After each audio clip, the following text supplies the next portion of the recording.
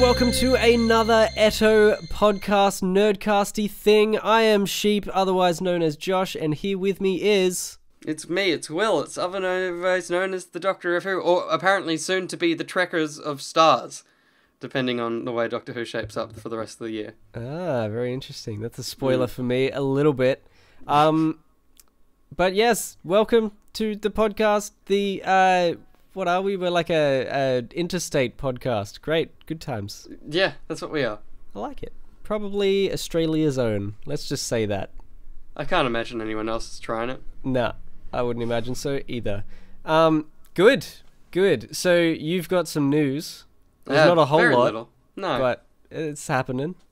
The biggest, I guess, in a way, in the gaming world, is that the CEO of Sony was like in a interview with some random internet thing, was like, oh yeah, having next generation hardware is a necessary thing moving forward. So basically, we need to make a PS5 ASAP for some reason. Basically, Cool. is what that is. Yep. Along with this, we also, like last week, there was a patent by Sony for it was what was it? It was backwards compatibility via emulation. So basically, making sure that you can...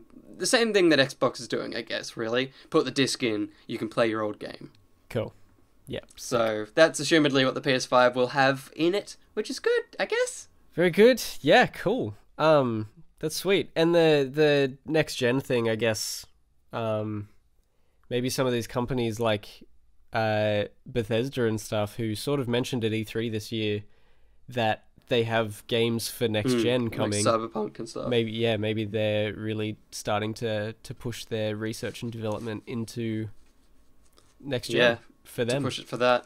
Because we haven't got a date for Cyberpunk and I mean, Elder Scrolls 160. So, you know, they're probably going to be next-gen things. With probably, like, cross-console. Like, if it's, you know, maybe it'll be on both. Because money. Yeah.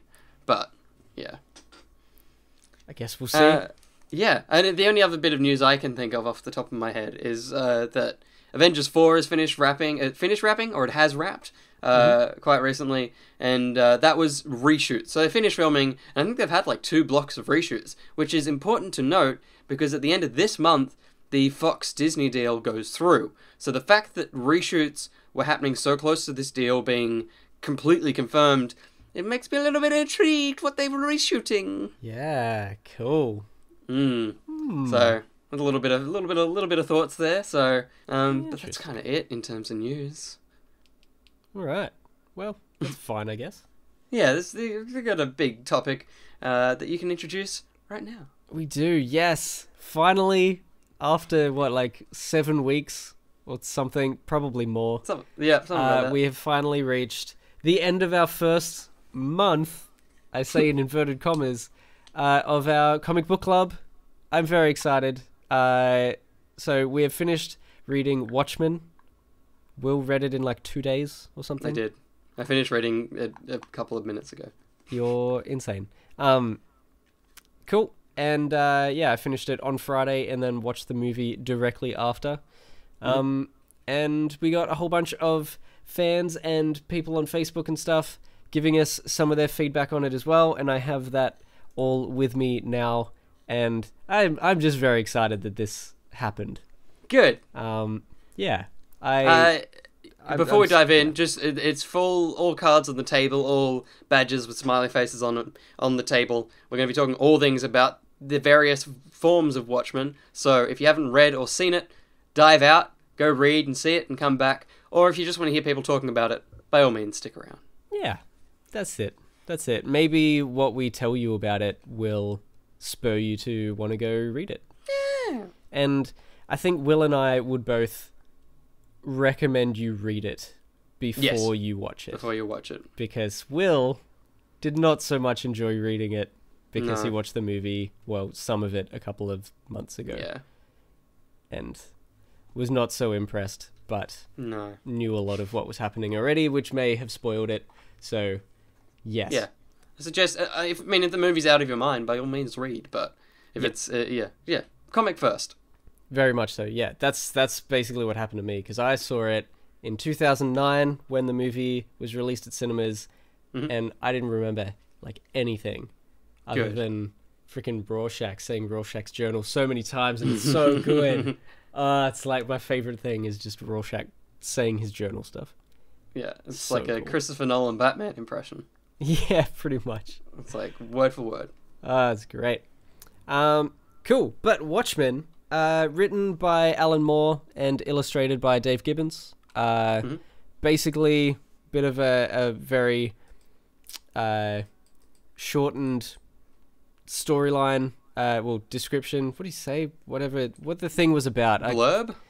Synopsis? That. Yeah, synopsis.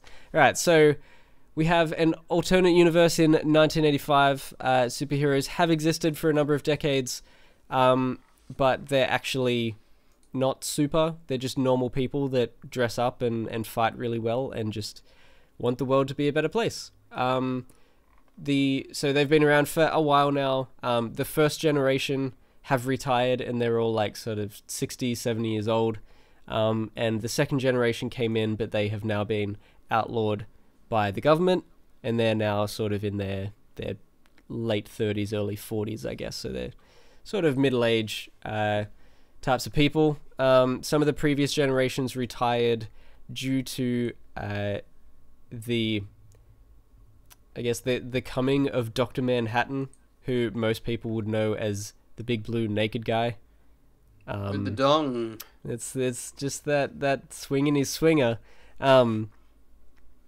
And he was basically a government scientist who was accidentally obliterated by radiation. So most superheroes, they get some sort of radiation poisoning, and that's how they become super. But this guy just straight up explodes. Yeah. There's just nothing left. There's none of him. Yeah, but somehow he pieces himself back together like atom by atom. So over a couple of panels in the comic, you see first he appears as just a set of like basically a nervous system, and then bones, and then muscles on the bones, and then flesh.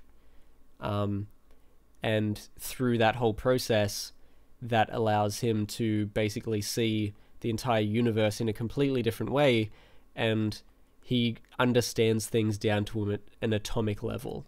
So he's basically the smartest thing in the universe, and he can create things by thinking about it. He's essentially a god. Yeah. He's God amongst men. Or just straight up God, since he can create stuff. It's nuts. So a lot of these retired superheroes, a lot of the superheroes retired because he came, and they're like, well, there's no use for us to be around because this guy can do anything. We're just human. So a lot of those guys disappear, but other people come and replace them just out of a sense of duty. But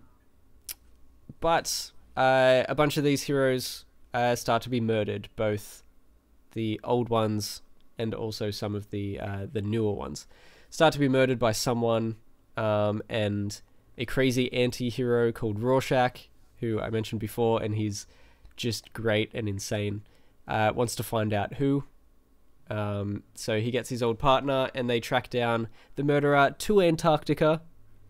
So spoilers for that. It was the richest and one of the smartest of the retired heroes. One of the young guys, Ozymandias, who, as you'd imagine, basically lived off the "Look on my works, ye mighty, and despair" mantra.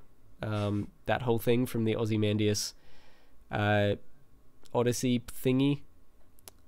Yeah, and he believed he could save the world by essentially causing mass devastation, which he would hope would bring the entire world back together.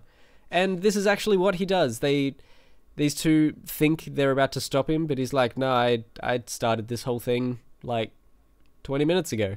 35 minutes. Yeah, it's crazy. And so half of New York is destroyed, and the nuclear war that had almost begun between like Russia and the Middle East and America was completely ceased, and the world banded together to fight what they believed was evil, which is different in both the movie and the comic, which is why I have not gone into too much detail about that, because we should discuss those separately. But that's pretty much it. So even though he just like killed and destroyed all these people, the whole world banded together and went, wow, there's this even bigger evil. We shouldn't be fighting each other. We should band together. So it's a very dark, bleak way to save the world, but it basically works. And then the heroes that turned up to fight him realized that they can't say anything about this or what happened because he has brought together world peace. So if they say, oh, this was all just a ploy to get this to happen, then everyone will start fighting again. And nuclear war will ensue and basically the whole world might blow up. So they know why and how this has happened, but they can't say anything in fear of destroying the world again, which is crazy. It's a very, very clever thing. I really like it.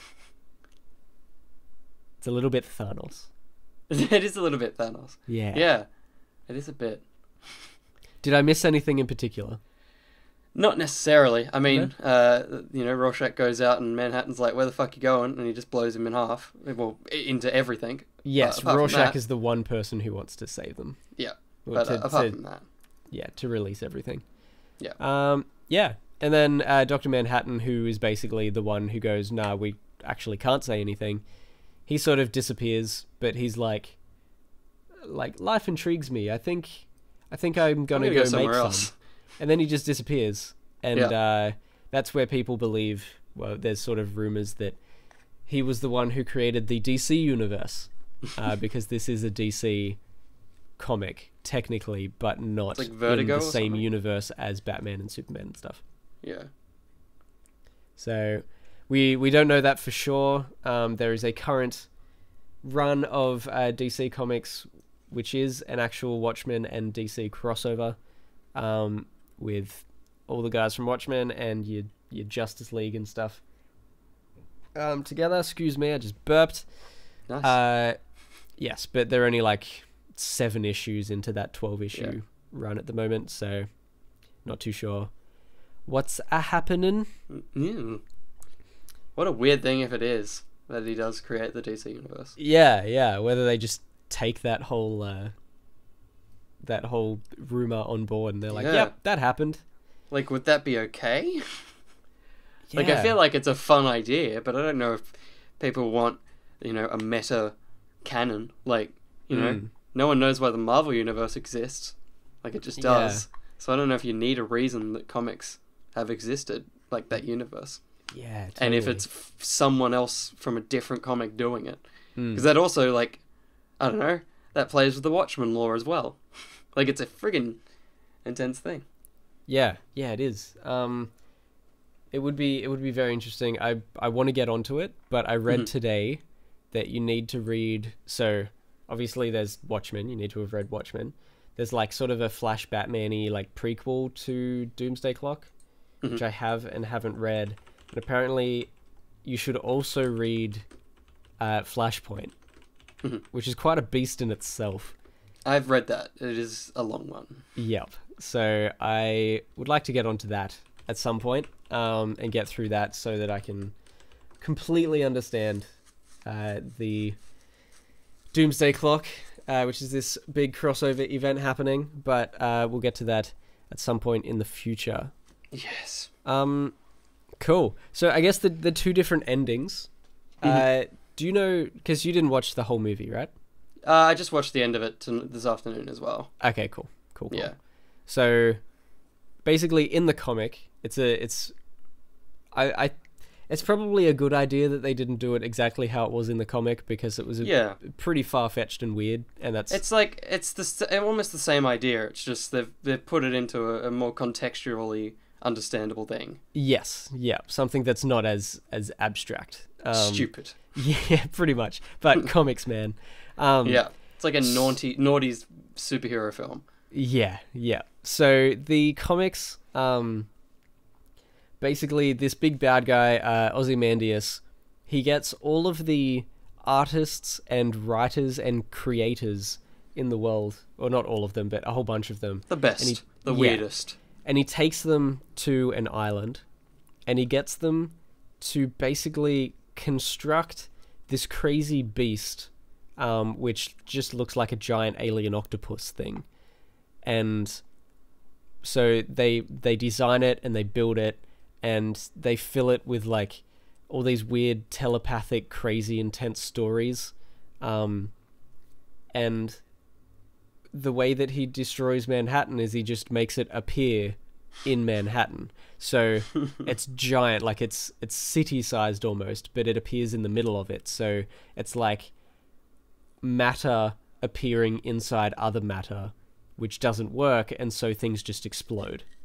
Because if something suddenly appeared inside something else, that's not how anything ever works. You can't do that. Those atoms will just freak out, and stuff just explodes everywhere. The telepathic part, once it appears, it basically just sends out these crazy signals which make people have these visions and thoughts and images in their head that makes them insane. So anyone that doesn't die in the insane explosion of this thing just appearing in them or on them or around them or whatever, anyone that survives that basically goes insane. Because of all these crazy dark things that they start imagining, all written by these creatives that this guy has. That's basically it. And I think it's like he basically wants the world to believe that aliens could invade them. And so that's why everyone bands together, and they're like, well, there's an intergalactic threat which is much bigger than us. We need to band together to fight this in case they're actually gonna come back. So that's that part. That's the comic. The movie, though, basically it's a giant like radiation bomb, and everyone who was already essentially afraid of Dr. Manhattan at this stage because of a whole bunch of things that were said on television and stuff like that, they all believe that he caused it because he is the radiation guy. Yeah. He's just a radiation man. That's call him Radioactive Man. Pretty much. But, I believe Matt Groening copyrighted that. But I mean after this comic. Oh, this film. Yeah. So the whole world bands together to then defend themselves against Dr. Manhattan. But obviously he goes off and just creates life somewhere else. And does whatever the hell he wants because he is basically omnipotent. So those are the two different things. I think it was probably a very good idea for them to do what they did in changing it for the movie, because the comic book is insane. It's like the dude rewriting Ready Player One, because he's like, you know what, half of my book didn't make any sense. I'm gonna have another go at this. Let's just make this make a little bit more sense. Yeah, totally. Didn't work though. But I think this was a good idea. The comics idea is insane. It's very odd. It's out of left field, considering apart from Dr. Manhattan, there's nothing like that. Everyone is human wearing a costume. There's no trace of aliens. Yeah, totally. And I guess it's not an alien. It is actually a created beast. It is crafted, and part of Dr. Manhattan and Ozymandias' scientific work together was doing teleportation-y stuff. Yeah. So I think that helped Ozymandias be able to come up with this idea. So I guess it wasn't overly far-fetched because it's not an actual alien. Yeah. But it would have been really weird to see in a movie. Yeah. This giant octopus just appear out of nowhere when there's very little lead up to it in the comic. No. Even. It's just like, oh yeah, I kind of want them to believe in aliens. Here's a giant octopus. Like, what the freaking heck? They've seen a big floating elephant. They're like, oh yeah, I mean, maybe that's real. Yeah. Maybe the elephant was real the whole time. So odd. So odd. But, yeah. Anyway, that was weird comic. Very dark. But I guess onto our thoughts and then everyone else's thoughts. Yeah. Because we have a few. How'd you find this? What are your takeaways? I mean, I just feel like there's a lot of words for nothing. It's very wordy. Overly it took me a dense long for time nothing. to read. My God. And like it's like the classic comics where the visuals speak for themselves. So it's like I'm reading all these words and then I look at the picture and I'm like, yeah, no, I could have got that. Like she's clearly being raped. Like don't need any text on this whole entire panel and you'll get the message across. Why am I reading text? So far too much text. All those friggin' wordy things at the back of it, get rid of them. Just don't need them. So I'm sure it's context, but put it in your comic. Get rid of some of the text and put it in your comic. Well, Fun ways to ingrate it. I read some of them. I basically read the first ones, the ones that were the original Night Owl's. Like his diary, sort of diary thing. autobiography. Yeah. I read those. Those were pretty interesting. The rest I didn't read. I skimmed over some of the stuff, but I was interested in these. I thought these were very well written because it's like basically you just think about Alan Moore would have had to write in so many different styles. That's very clever on his part. Maybe it's not entirely necessary and it's a bit of extra lore. You can totally skip over. It's not needed. But it's pretty impressive that he was able to write in so many different styles, like one person's autobiography in their own mind and writing the emotion for that character, and then writing like scientific writings about radiation and stuff from Dr. Manhattan, and then like an article about birds from the new, like the younger Night Owl who writes stuff about birds for newspapers and for magazines and stuff. I mean, it is the job of an author to be able to write in varying styles, though. So very much I guess it's so, just putting his efforts into it, rather than every single panel having 8,000 words. Yes, he's got a place to funnel his actual writing talents, rather than just sort of splaying it onto the images. Yeah. So I think it's impressive for him to have sort of, I guess, like you said, or like authors have these different sort of styles. Well, they should. Some probably don't. There are probably many authors who just have a style of writing. But to be able to do it in so many different forms is quite unique, especially for a comic book. Yeah. Yeah. Cool. Anything else?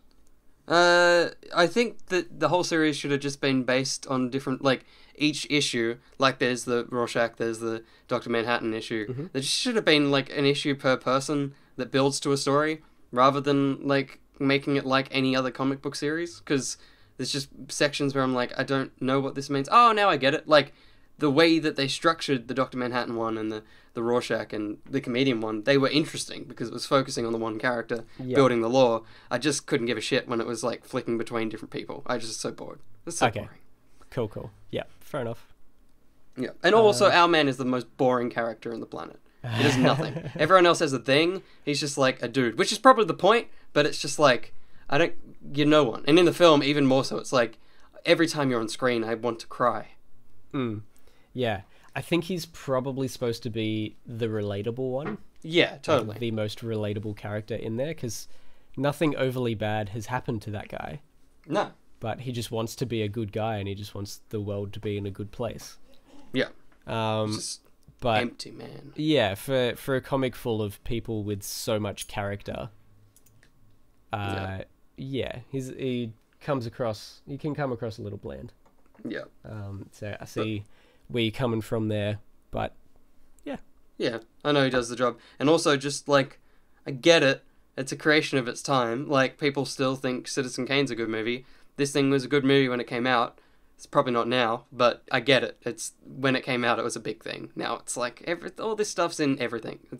And done better. So yeah, I get that people still have nostalgic feelings for it, and maybe if you could delete your memory of the future, it would be fun. But I just found it incredibly just mundane. Okay.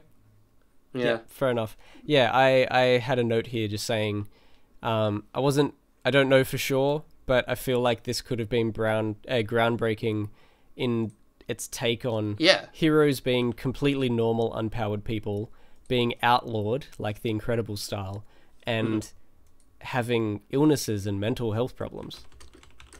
Because so many of them are just messed up after this. And I feel like that had potentially never been done, or not been done to this extent before. Well, it definitely wasn't the central theme of an entire comic. Yeah, for sure. So, yeah, I feel like at the time, absolutely, this would have been just a remarkable piece of work. And some people would still classify it as that, but things have continued since then. I did have a note from Peter Allison, one of our fans and friends, who said that there was a lot of writers in the 90s that tried to replicate this sort of story, just it didn't work. Could have been due to the fact that the 90s was a terrible time for comic books. But no one wanted them. Why would you make them interesting? That's it. I also just had, I sort of already said, every character has very strong differing personalities, and they seem to go through a fair bit of growth throughout this. Even the guy that doesn't seem to change much, being Rorschach. Even he goes through a bit of a journey to death, I guess. But becomes a little bit human, I think. Especially when Night Owl goes off at him and is like, no wonder no one likes you and you don't have any friends. And then he sort of goes, well, you're a good friend. Like, I'm sorry, I know sometimes I am difficult, and it's a good moment, I think. That's quite a powerful moment, because Rorschach is just nuts. He's just a straight up killer the whole time. Cool. Turns dogs' heads into grapefruit. Yes, that was gross. And I just loved at the end of this, like at the end of the whole thing, the way that all of these random, like, 1 to 2 page sections of the comic that just seem to come out of nowhere are just pulled together. Like, there's the shot of all of the artists, like the creatives and stuff, on a boat, and they're just talking about random crap.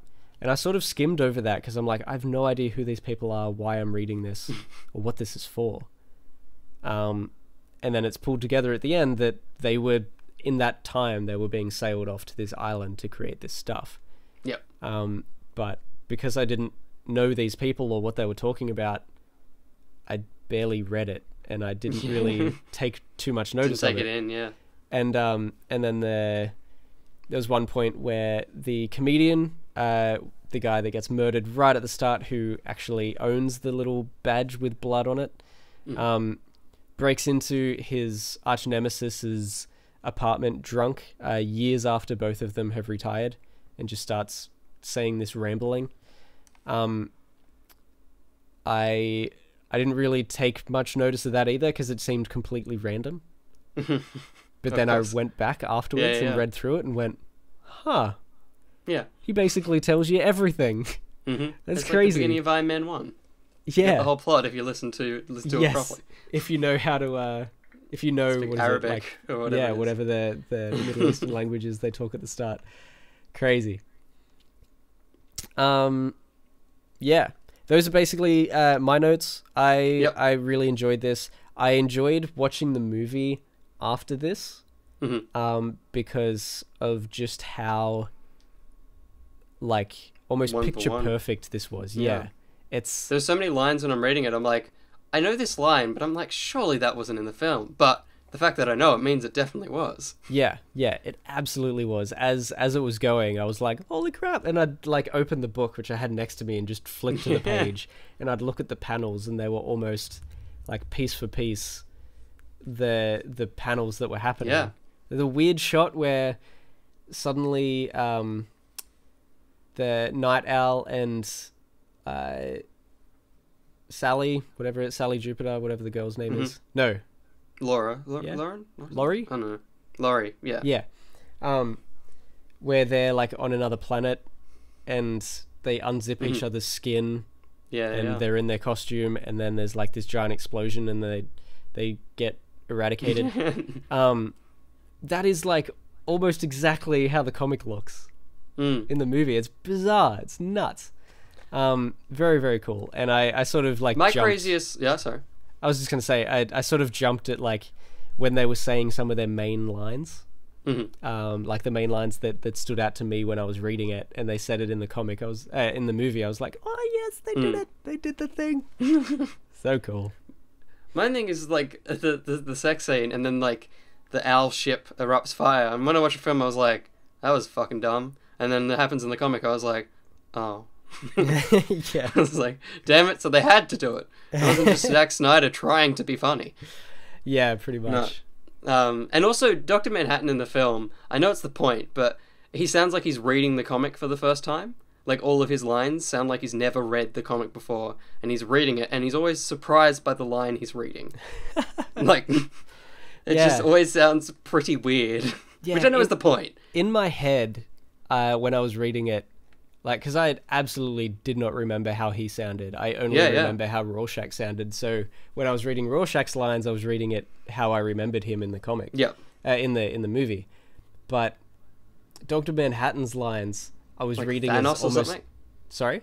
Like Thanos, like a big... Yeah, like a deep, like rumbling voice. A black guy, basically. Yeah. Just like a real powerful voice. But in the movie, he's like so soft. Yeah. It's like... Which I get it, but it's just quite odd. Yeah, because he's just the most peaceful, understanding guy. Well, understanding of everything other than emotion. Yeah. But yeah, he's just like... He's just so soft. I don't know what you mean. Like, oh my gosh. What's wrong with you? A little bit creepy and weird. Yeah. Yes. Yeah. So, yeah, that's... They did a pretty good recreation, I think, of the comic in the movie, at least visually. Yeah. I don't know how it's the same man that can't, like, make a very... Like, he can't even try and make a good recreation of a DC comic, so I don't know what happened. Yeah. Like, I don't know how it's the same man. I really don't. Should have just got a comic and like made it panel for panel. He wanted to do the Dark Knight Returns or whatever in Batman vs Superman. He should have just done it. It was Damn it, so man. different. Yes. So some of what our fans thought. We have the infamous Lucas, the man who we talk about every podcast and all the time. He said he forgot how long it was. That was one of his notes. I didn't realize how long it was and how long it would take me, because it took me so damn long. It was like 45 minutes an issue, I think. Up to an hour. Oh, man, I'm so slow at reading. It's been a while. This is why I want to do this, so I read more. Sorry? No, I'm just saying, that's definitely been a while. Yes. He also said this is one of the most adult comics he's ever... He said written. Pretty sure he didn't write this, Lucas. I think he meant read. Yeah. But his notes said written. Amazing. Lucas is Alan Moore. That wouldn't surprise me. He's so creative. Yeah. And he said he's undecided as to whether he prefers the comic or the movie ending. Yeah. I think I prefer the movie. Okay, fair enough. Yeah. I don't know either. I feel like I prefer the comic just because of how ridiculous it is. And I just loved the first few panels of the last issue. It was just, for the first time, no dialogue on a single panel, and it was just different shots of the city with this giant octopus and all of these dead people. And it was so... Like, I think I got chills just looking at those pages. I was like, whoa, that's so cool. I think coming off the back of Maniac, I was like, stop being dumb. Stop being dumb. Cool. Yeah, fair. Yeah. And on Facebook, he also commented. So all of that was on Discord. And on Facebook, he said, it's hard to say what hasn't been said already hundreds of times before. It's a masterpiece. I think I've said some new things. Yes, About I think this you comic. have. Yeah. But having a look through on the internet as well, I did a little bit of research on just the top comic books of all time. Yep. Just to see where this stands, and it's pretty much on all of them. Yeah. Most of the time in the top 3. Along with sort of like the Dark Knight stuff Yep. and things of that nature. But yeah, it's on most of the top ones, and ones that it wasn't on often didn't have the biggest, like They were didn't being have the purposeful. Batman ones and stuff. It Yeah. was super They're like, indie. Let's be cool. Yeah, just things I've never heard of before. Yeah. So I don't know where those were coming from, but whatever. Also from our Discord, we have Jade. She just has an unstructured thought for everyone, which we can discuss a little bit here. It's pretty funny. Dr. Manhattan is a wee bit nude. But she said it actually ties into his character development. Audiences seem to accept this, helped in part, I think, by the fact that you might not really notice because he's just so constantly naked. Contrast this with the recent Black Label Batman Damned debacle, where if people didn't know, Batman's penis has been revealed in a comic. Just a little bit of a shadow and a bit of a glimmer to make out some of the features, I guess. She said, why is the line between serious drama and unintentional comedy so fine here? Followed by a Frankfurt in a bun That's emoji. it. There you go. Yeah. I believe it's got a hot dog. I don't know why I was very specific. Frankfurt in a bun. Very good. It is a good question though. Like, why do we care about whose dick is where? Yeah, I think it might Apart be. from the comedians. It might be because, like, Dr. Manhattan It's like a was stinger. Yeah, Dr. Manhattan was Yeah. basically introduced as naked. Yeah. Almost the first thing we see. I think the first thing we see is his butt. Yeah. Definitely. But with Batman, he's been around for what, like 70 years? 75 plus years now, I think. And it's just come up now. Well, I hope it had come up before that. He's had a lot of encounters with Catwoman, but it is weird that it took so long, yeah. Yeah. Because I'm sure we've seen him partially naked, I guess. Probably just the back half of him and stuff like that. But Yeah, I think frontage. we haven't seen the front of him in canon before. Yeah. I'm sure it's appeared online. Oh, yeah. 100% everywhere. Next to friggin' Bowsette. Oh, no. Probably. Likely. But yes, Yeah. I'd say it's become an issue because it just hasn't appeared before. Yeah. We haven't seen it before, so it's just like, whoa, there it is. I guess that's it then. And it's just, it sort of, dropped out of nowhere, whereas Dr. Manhattan, straight up, he's naked from the start. Yeah. And it's just something you sort of accept. He's more comfortable being naked, so that's what he does. Yeah. Cool. Anything else on that one? No, really? I think the internet's a bit stupid and needs to calm down. That's totally fair. Yeah. All right, Peter Allison's review.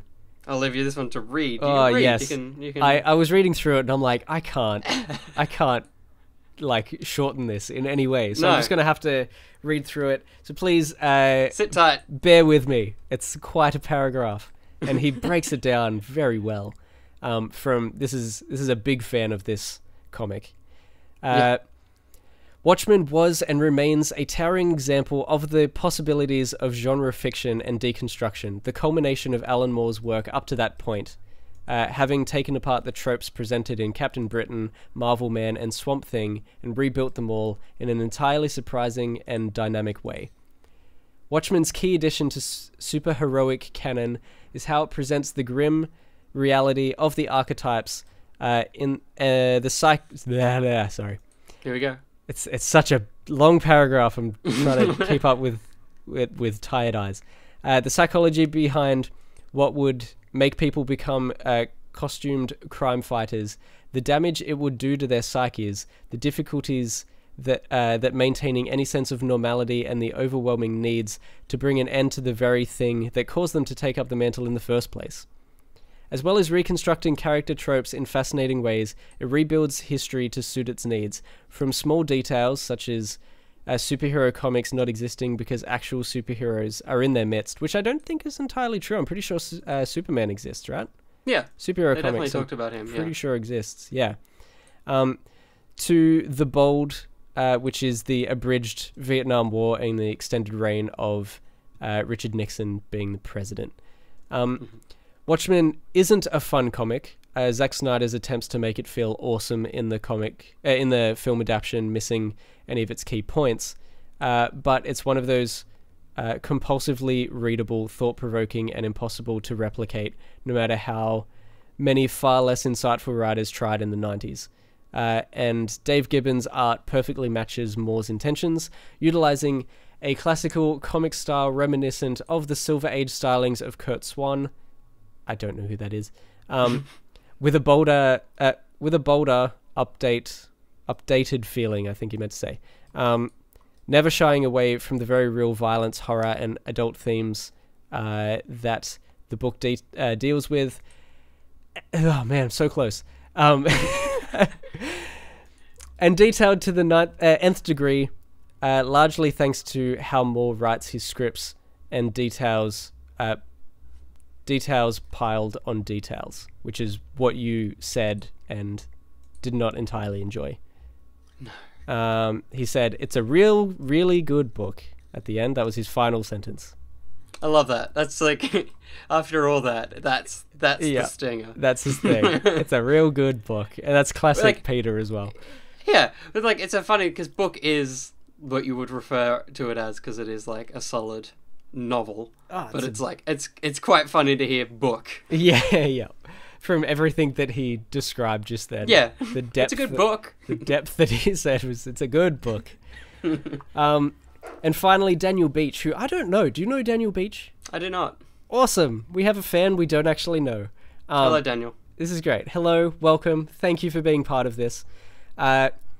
He said, Watchmen is confronting and powerful. It has managed to change the role of the comic book or graphic novel in pop culture zeitgeist by seemingly to vary from tradition.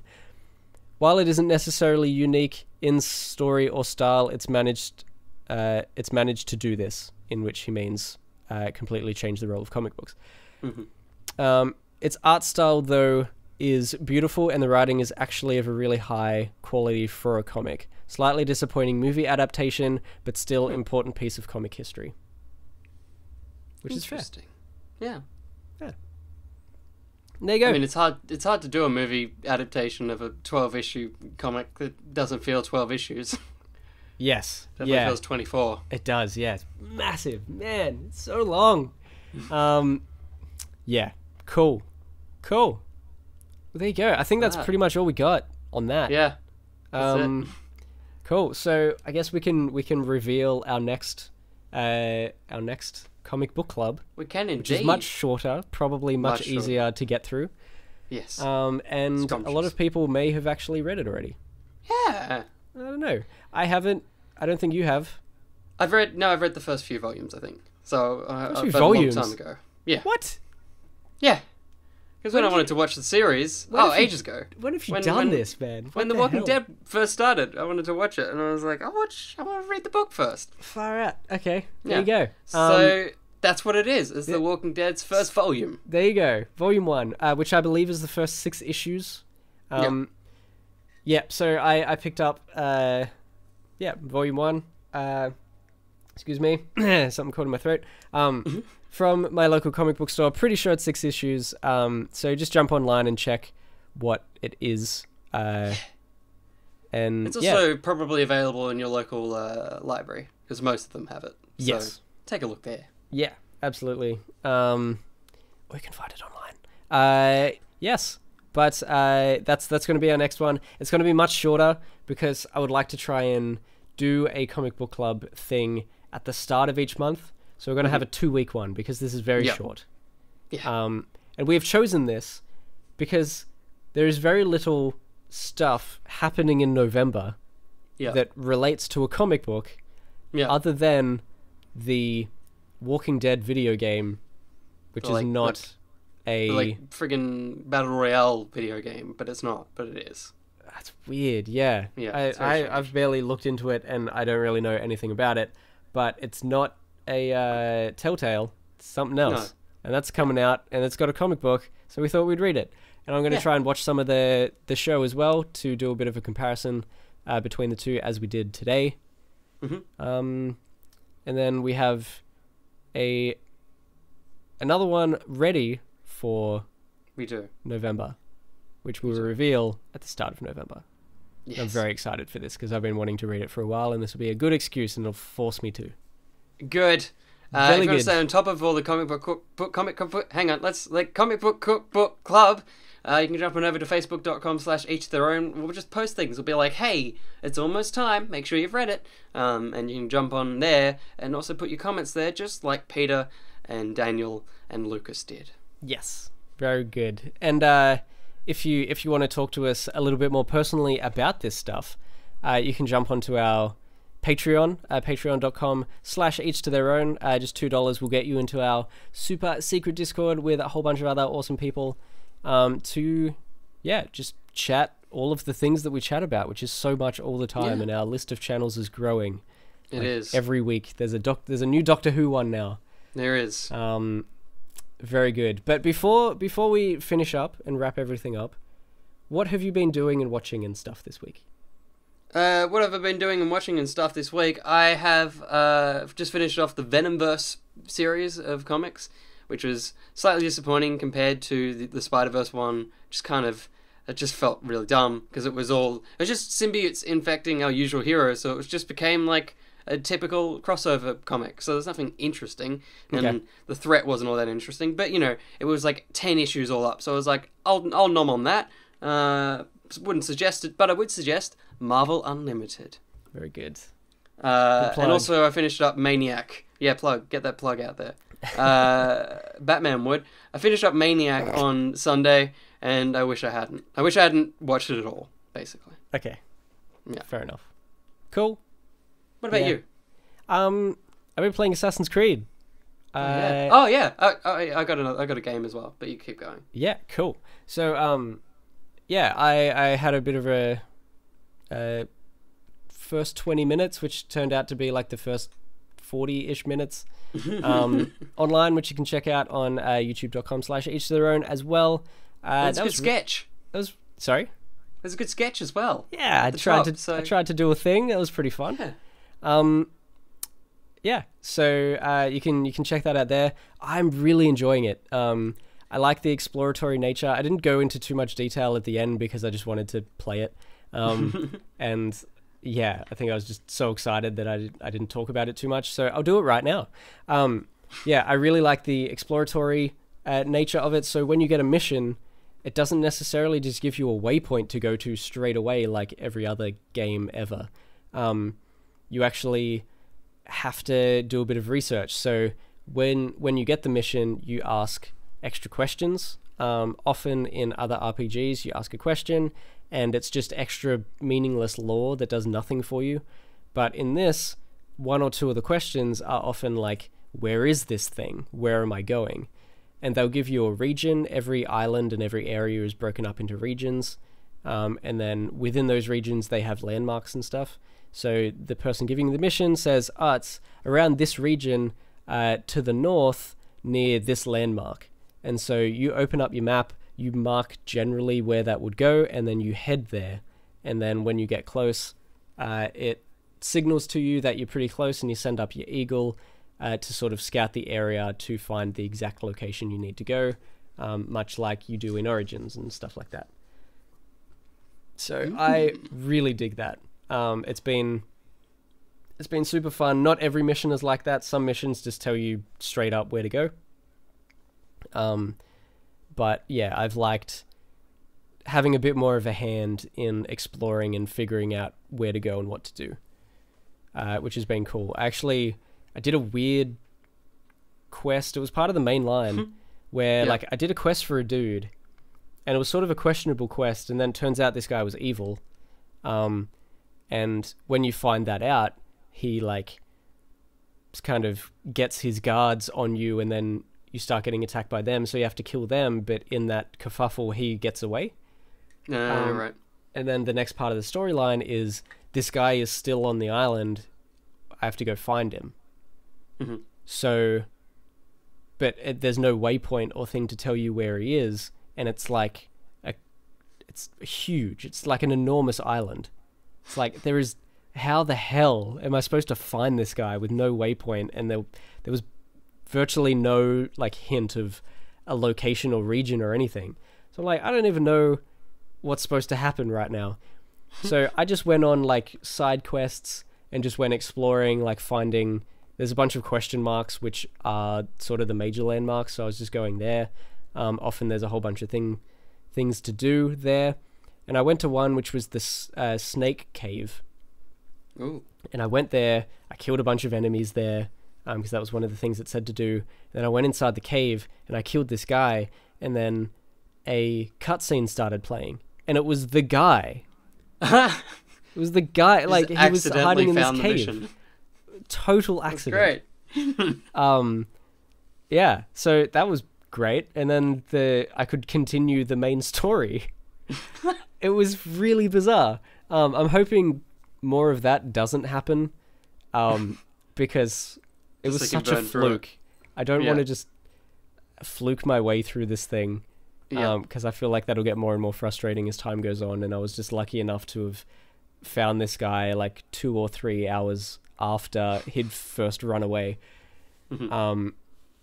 Yeah, but man, that was weird. Like he was about 2 or 3 regions over as well. No. It's not like he was close to where he was before. God damn it. It was actually far away, but it was just a total fluke. It was bizarre. There was also some super interesting things. I talked to a girl just before we started this who was giving me a quest, but the things she'd asked me to do I'd already done.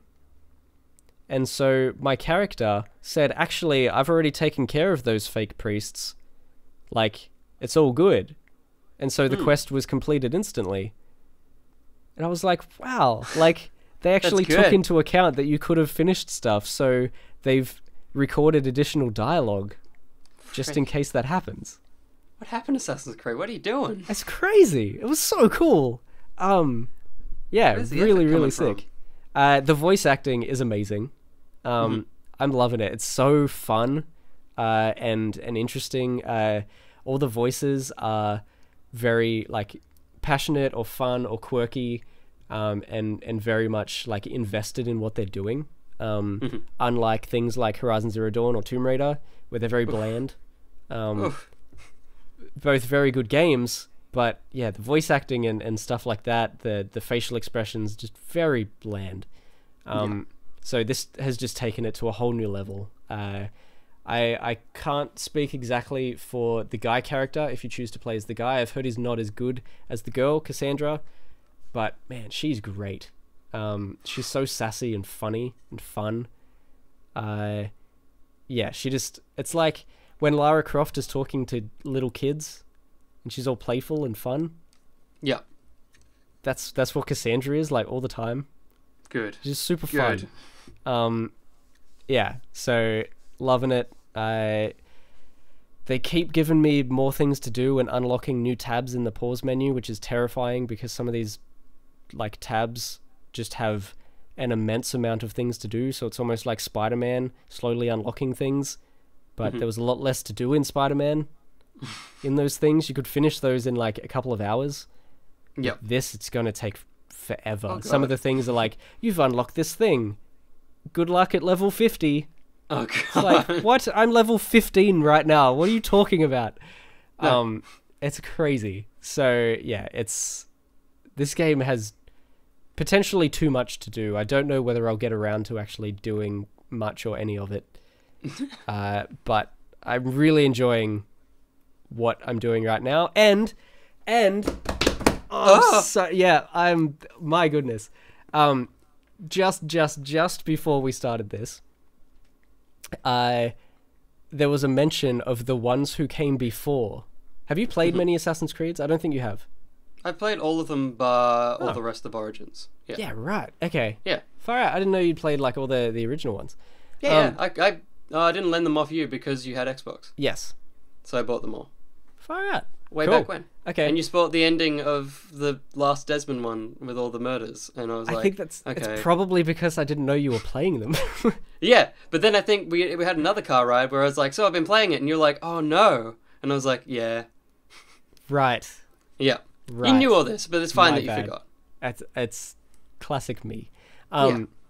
But yes, the ones who came before, which are like the weird spiritual god things that aren't actually gods, but are kind of gods that live. That they never explained, and I was like, why are we not talking about this anymore? Yeah, they're back. Good. They mentioned them. Thank God. Oh, I hope more comes of that, because that was one of the most interesting, intriguing parts of the whole series. And then it was like, hey, do you want to come to an office when you're not an assassin? It's like, no, not particularly. No, I don't.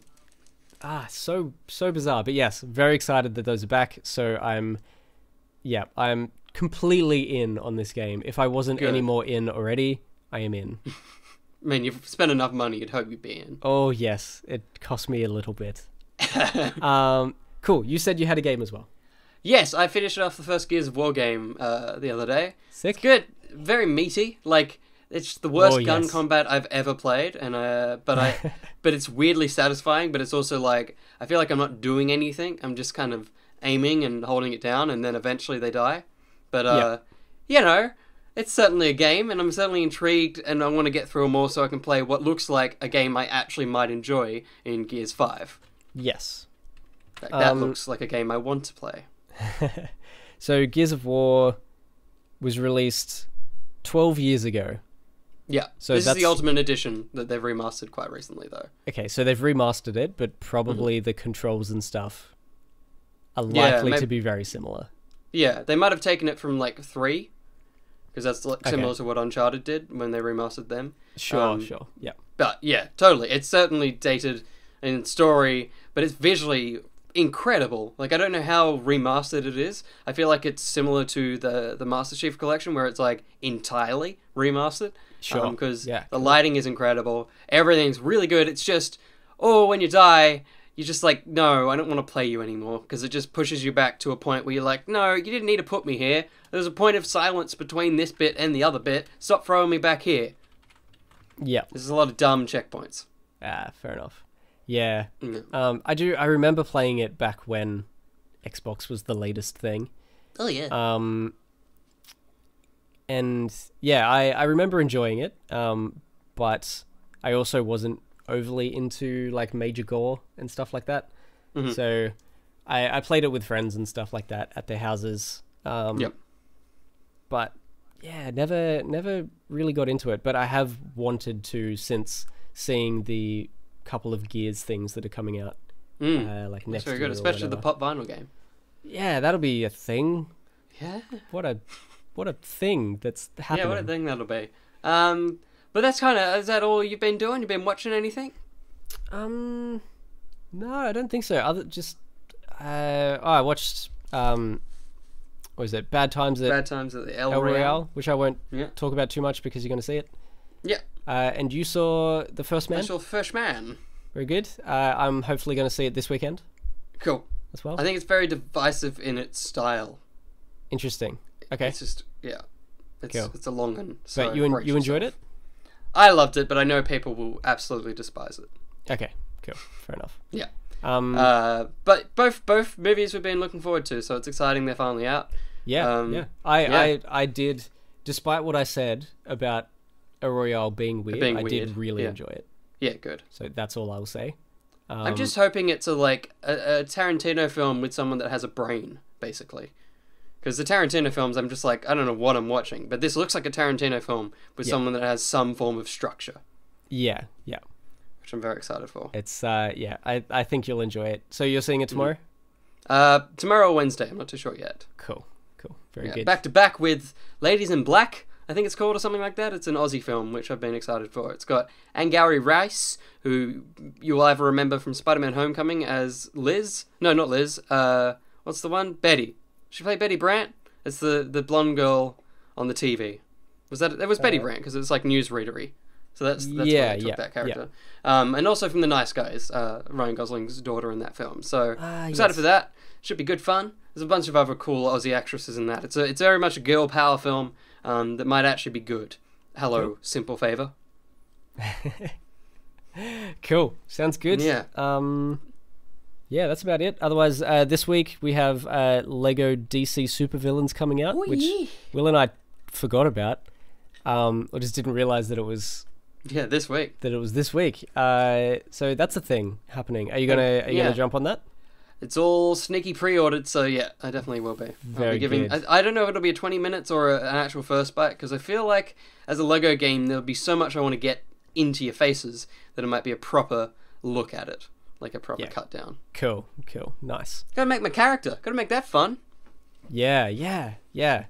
I'm keen. I'm intrigued by that game. It'll probably be a while before I get it, because this set me back a lot. Plus, I bought that Zelda Red thing. Dead. Red Dead in a week. Red Dead, yep. So probably as soon as Assassin's Creed finishes, I'll get Red Dead. Oh, buddy, what a couple of months it's going to be. Oh, and Pokemon next month. Oh, God. Man. But speaking of next week, I'm coming down on the Thursday or Wednesday. I don't actually know. But I'll be in Melbourne for the PAX. The PAX is coming Friday, Saturday, Sunday, the 26th, 27th, 28th, I believe it is. They're the numbers, right? Yes. Seems like right. Yeah. So make sure you're in Melbourne because it'll be on and you should totally come. Please come hang out. We have a panel on the Saturday night at 9:30 p.m. In the Ibis Theatre. It's going to be fun and probably messy and entertaining, and we need help. So please turn up because two of the people that were going to help us are not coming anymore. So we need you guys to help, please. Yeah.